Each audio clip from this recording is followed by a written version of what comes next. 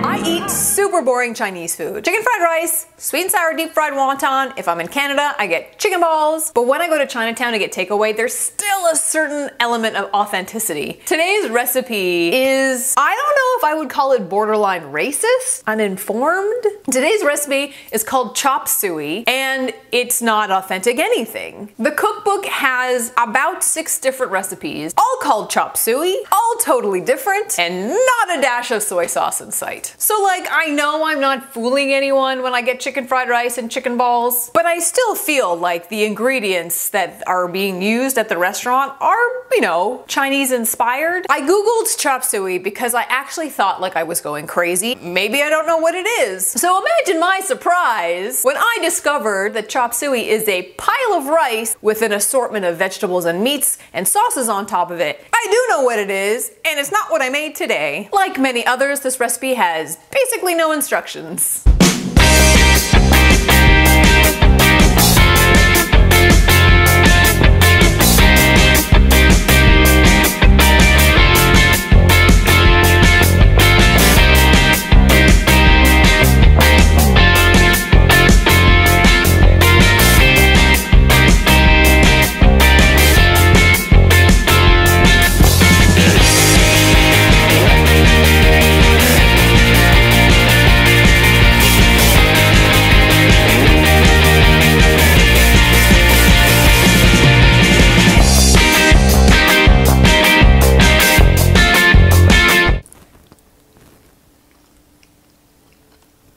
It tastes like 3 or 4 day old spaghetti and meatballs that have just been like sitting in the fridge, and then you take it out and it's been on the counter for a couple hours and you're like, oh, that's right, I was gonna make spaghetti and meatballs, and like reheat it, and then you reheated it in the microwave, and then you eat it. It's all just a very squishy little bowl of stuff. I think there's onions in it. If I went to a restaurant and ordered chop suey and I got this, oh, you thought that I ordered something completely different.